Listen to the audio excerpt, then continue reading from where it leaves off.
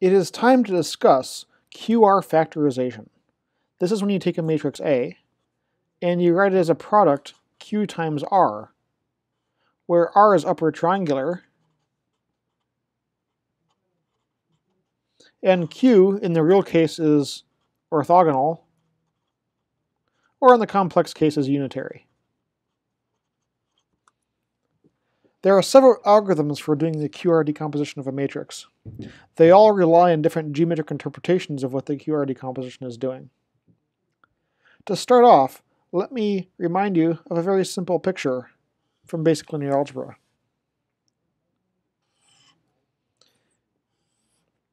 Let's consider just R2 for the moment, so I can draw a picture. And suppose I have two vectors. Let's call them V and W. Something you might want to consider is the projection of W onto V. The projection of W onto V. Well, visually it's very easy to see. This is the vector pointing in the direction of V, which is obtained by projecting perpendicularly off of W onto the direction V. So essentially what we're doing is we're decomposing W into two components, a piece that looks like V and a piece that goes perpendicular to V. You may recall that to do this projection, we do the following. First of all, we take advantage of the dot product, or the inner product. So we look at V, let's say W star V.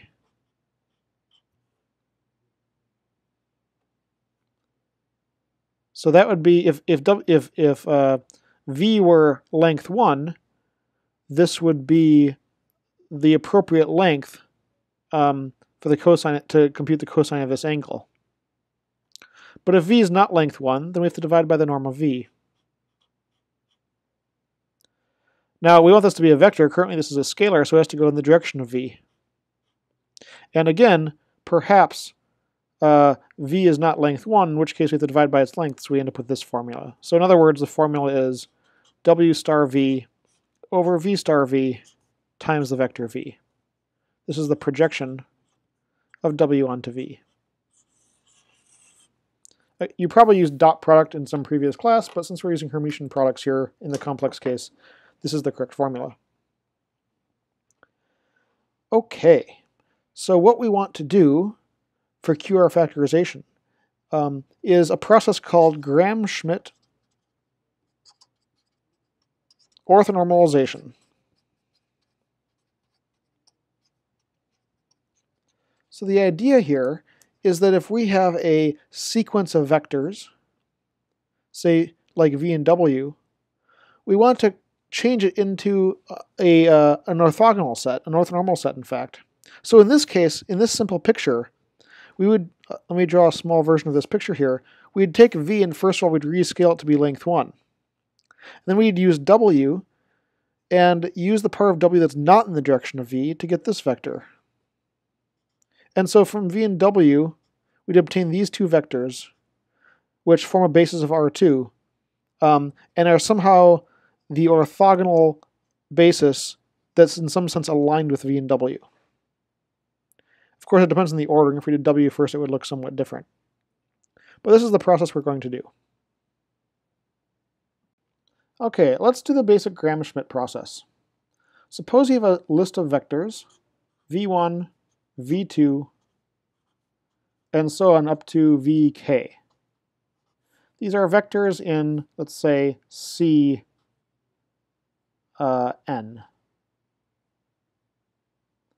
So overall, if I think about a matrix, I could make a matrix A whose columns are the V's.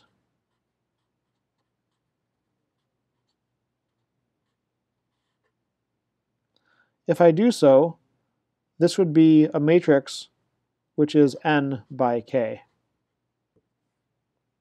So in fact, we will be doing something like a QR decomposition of A, an n by k matrix. But that's sort of beside the point. I want to focus on these vectors. So what I want to do is I want to make a new list of vectors built out of these. They're all length 1 and that are all perpendicular. So here's the process. First of all, take the first vector and divide it by its length. Let's call that u1. We now have our first new vector. Easy enough. Okay, now we need our second vector. It's going to be built out of v1 and v2, so we're going to build this sequentially. So I have the vector v2, and I want the part of v2 that's not in the direction of u1. So I'm going to take v2 and subtract off the part that is in the direction of u1. So this is guaranteed to be perpendicular to u1. However, it might not be length 1. So let's divide by its length.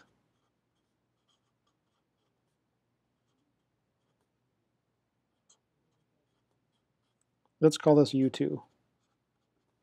In terms of a formula, it's quite easy to write down.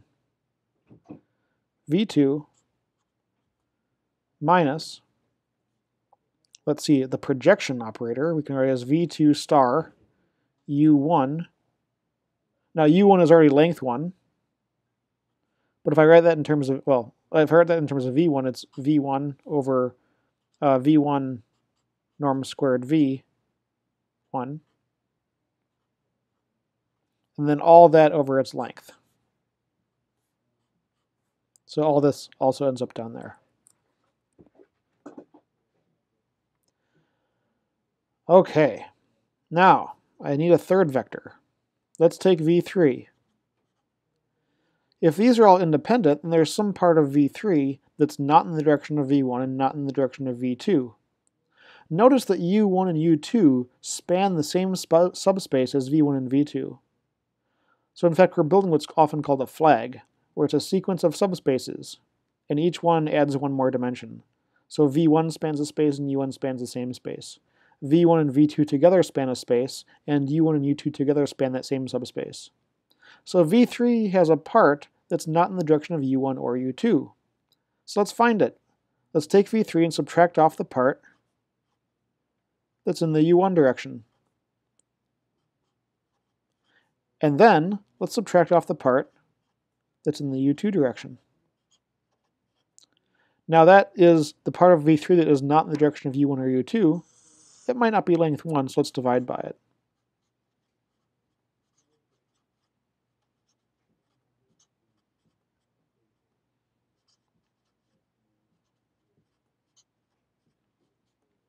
This is u3. Notice that u3 is, well, let me put it this way. The span of u1, u2, u3 is the same as the span of v1, v2, v3. You could, of course, expand this in terms of the stars. I won't do that because it won't fit on the page, but the formula is quite direct. By the way, you might worry about the order of subtracting these, actually, because, so u1 and u2, first of all, are perpendicular, so there's sort of no conflict in separating off the direction of u1 and the direction of u2. This whole structure here relies on the v's being independent, otherwise we have some sort of breakdown in terms of these subspaces. But that's fine.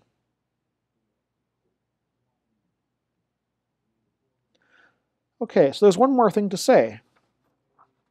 It's easy to check, given this structure, that note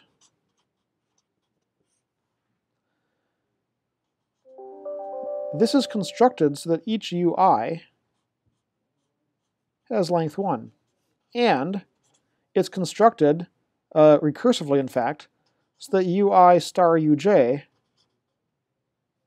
is 0 if I is not equal to j. So the new u's that we obtain this way sequentially, u1, u2, u up to uk, is an orthogonal set. It's an orthonormal set. If k equals n, then this is actually this gives us a square matrix. So if, in fact, we're working with n vectors, this is an n by n matrix, which is a unitary matrix. Okay, so what does this have to do with QR decomposition? Well, what we want to do is consider the relationship between the v's and the u's. So if we look back at our original expression here, let me just write it sort of symbolically. V1, or rather, let me do it this way. U1 is some multiple of V1. U2 is some multiple of V1 and V2. U3 is some linear combination of V1, V2, and V3, and so on. The last one is a linear combination of all of them.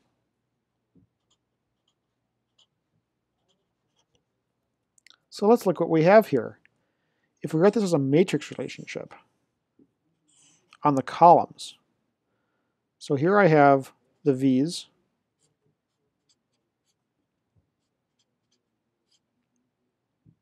again, this would be an n by k matrix.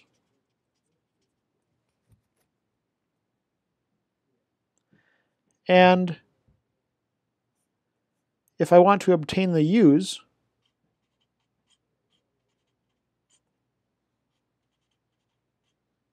put those in the column, in the columns of a matrix. What's the relationship here? Well, remember that if you do right multiplication, what you're doing is taking linear combinations of the columns. So this first column is a combination of these columns. It's the combination which involves C11 copies of the first one and no copies of the remaining ones. U2 is a combination C21 and C22 of the first two and nothing of the remaining ones, and so on diagonally up to CK1 up to CKK. So this is a K by K matrix as necessary. It's upper triangular. So we've written a V equals VC equals U, where V is our original list of vectors, making a matrix A.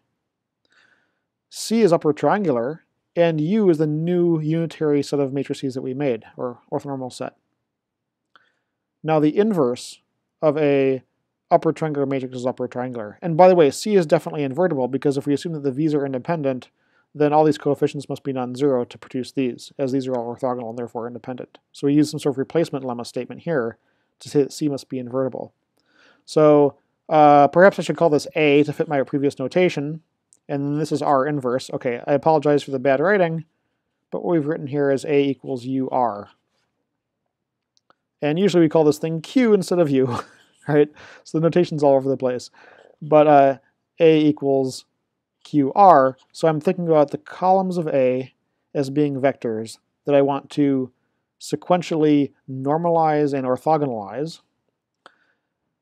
That yields the matrix Q, whose columns are those orthogonal vectors, and R is the transformation that takes you between them. So this, in a nutshell, is QR decomposition. It's essentially proven here, and this process of constructing the U's out of the V's this way is called the Gram-Schmidt orthonormalization process.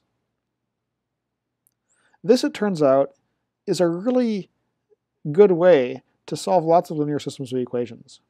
So previously we had the singular value decomposition, which has all sorts of geometric meaning.